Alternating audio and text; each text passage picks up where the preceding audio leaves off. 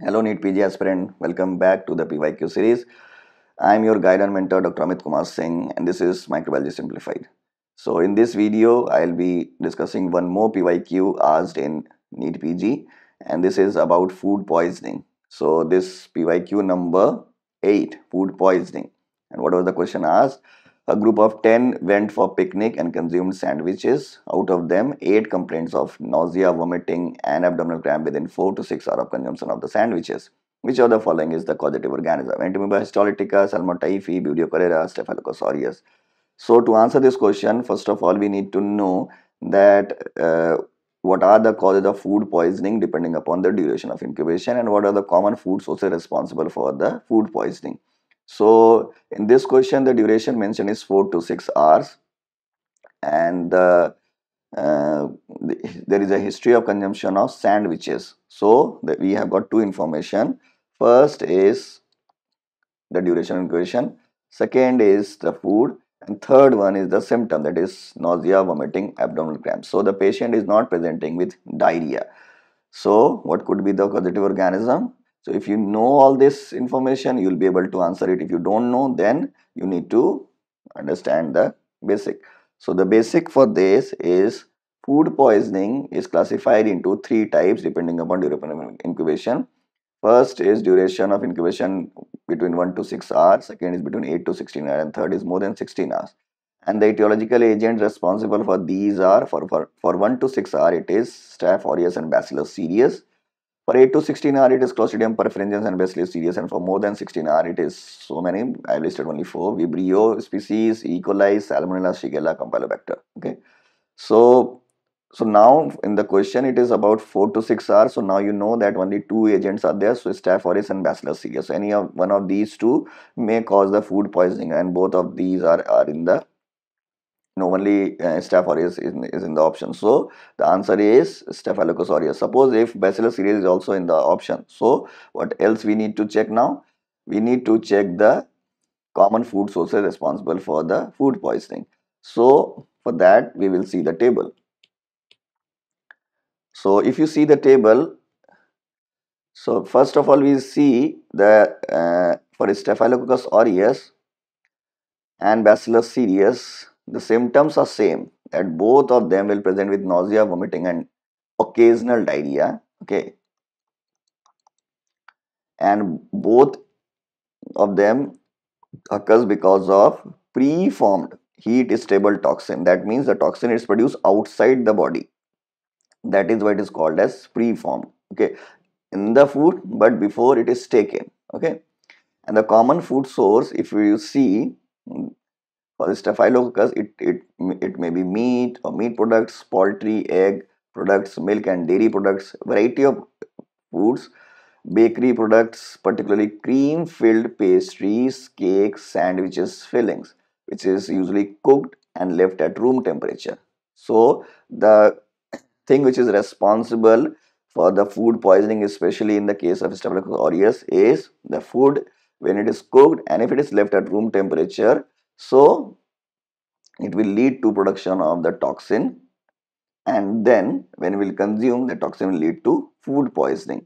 So in the question, the food which is mentioned here is sandwiches.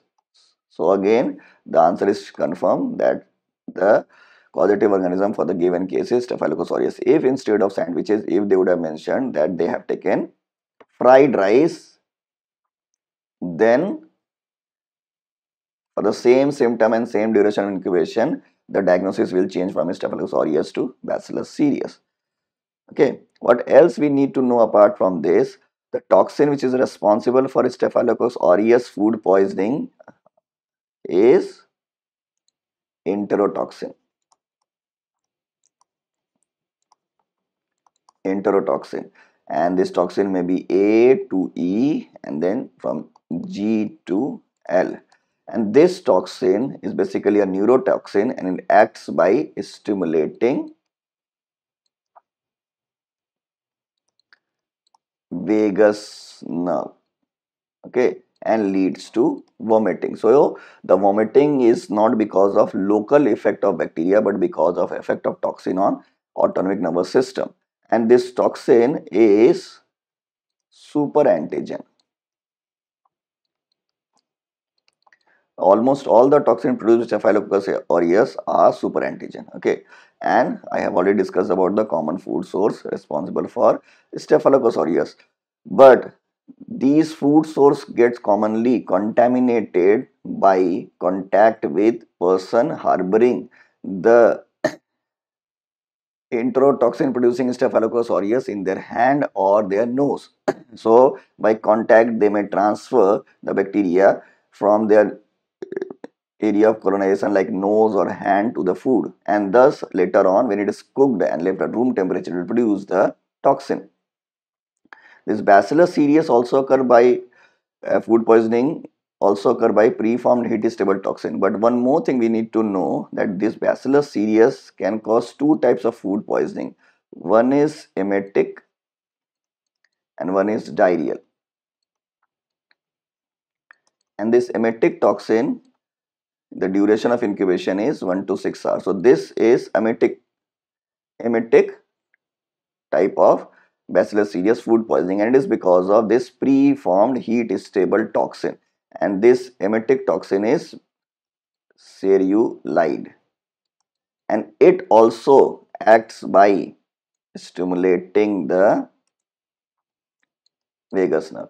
So the mechanism of action of both this enterotoxin produced by Staphylococcus aureus and this emetic toxin produced by Bacillus cereus is same, but the food source is different. It is fried and cooked rice. So what will happen? This Bacillus cereus usually exists in spore form. It will contaminate the rice, and when the food is prepared it will increase the temperature, and then this spore will germinate, and when it is kept at room temperature, suppose for serving, it will release the toxin into the food, and then it will lead to food poisoning. But the good thing about these two is the self-limited illness. So both this agent causes food poisoning of self-limited or self-resolving type. Okay, it will resolve within maybe 2 to 3 days. Okay, apart from fried and cooked rice, this bacillus cereus food poisoning can also be caused by pasta, pastry and noodles. Okay, now for 18 to 16 hour, again there are only two agents, Clostridium perfringens and the diarrheal type of bacillus cereus. Clostridium perfringens and diarrheal type of bacillus cereus, the symptom is now more diarrhea and vomiting is very rare. So just opposite to that of the duration incubation period of 1 to 6 hours. There nausea and vomiting are the primary symptom. Diarrhea was rare. Here vomiting is rare and diarrhea is the primary symptom. And both these food poisoning occurs because of heat labile toxin. Okay, so what will happen? The food will get contaminated by the heat resistant spore produced by both of them, and once the food is consumed inside the small intestine, this spore will germinate into the vegetative form, and then it will liberate the heat labile toxin. Okay, and then thus leads to food poisoning, and that's why because of this the duration of incubation is longer. The heat stable toxin which is responsible for Clostridium perfringens food poisoning is CPE, that is Clostridium perfringens enterotoxin. Okay, and which type of Clostridium perfringens produces this enterotoxin mostly is type A. So type A Clostridium perfringens is responsible for most of the cases of food poisoning, and the common food source are beef, poultry, legumes, which is consumed when they are incompletely cooked. Incompletely cooked beef, poultry, legumes, and the gravies which may contain the toxin, and how it will not get affected because they may be stored cold and then warmed up for the meal. Okay, and then this bacillus cereus, this diarrheal type, is caused by again enterotoxin, and the foods responsible are meat, vegetable, dried beans, cereals, soups. You see another name, soups, pudding and sauces. So there, in case of this emetic, we saw apart from fried rice, pasta, pastry and noodles. Here we saw soups, pudding and sauce. Apart from this, normal foods like meat, vegetable is mentioned in almost all the common food sources. Then so for that you need to see the characteristic food for that poisoning. Okay. For the incubation period duration more than 16 hours, so there is a huge list. So I'll just help you to ease out how to remember it. So you see, Vibrio, two species are there. One is Vibrio cholerae and one is Vibrio parahemolyticus. So if you see the food source which is responsible for both the infection are seafoods. So seafoods, if you see is mentioned in the question, then the chances are there that the question is about Vibrio. So then you need to see the symptom. If the symptom says it is watery diarrhea, then it is Vibrio cholera. If it says dysentery, then it is Vibrio parahemolyticus. And the mechanism for this watery diarrhea in case of Vibrio cholera is obviously the heat labile toxin known as cholera toxin. Okay, and for this Vibrio parahemolyticus, it is invasion. It does not produce any toxin to cause food poisoning. Now then, if you see the two E. coli, that's introtoxinic E. coli and introhemorrhagic E. coli, the introtoxinic will lead to watery diarrhea. However, this introhemorrhagic will lead to bloody diarrhea. So this is the difference between these two E. coli.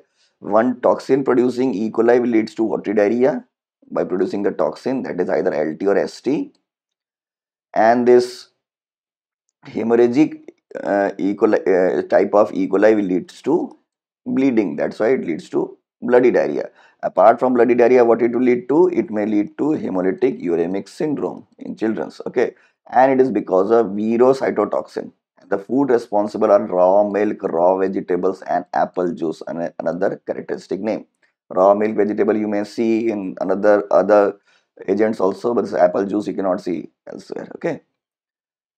Now for this Salmonella and Campylobacter jejuni, if you see, the symptoms are similar, that is inflammatory diarrhea, and the mechanism of is invasion. And also the foods are almost similar, that is beef, poultry, egg, dairy products. Here also poultry and raw milk you can see.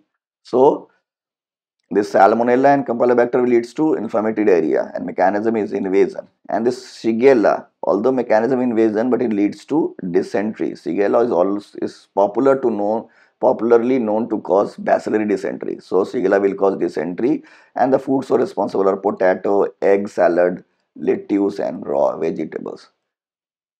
Okay, so once again I will just highlight how to remember it in another way. So watery diarrhea is caused by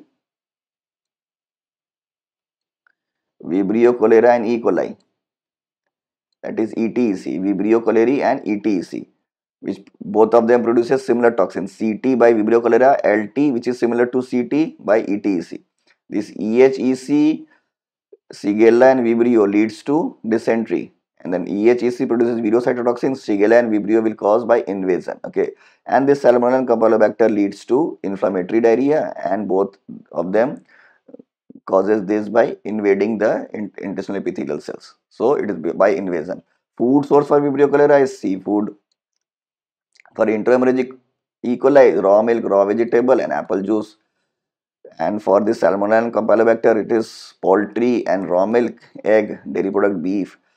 And for Shigella, it is potato, egg salad, lettuce, and raw vegetables. So it is not that important. What you need to know is the symptom and the mechanism of action for these like Shigella and Salmonella Campylobacter. Okay. For the shorter incubation duration, you need to know the food sources also to identify the agent. Okay. So these are the various agent responsible for food poisoning. So now it is very easy. Now you know that in this case, the agent which is causing the food poisoning is Staphylococcus aureus. So I hope this video will be helpful for you to understand and to understand the food poisoning, and it will help you to answer all the questions related to the food poisoning. Okay. So take care, all the best, see you in next video.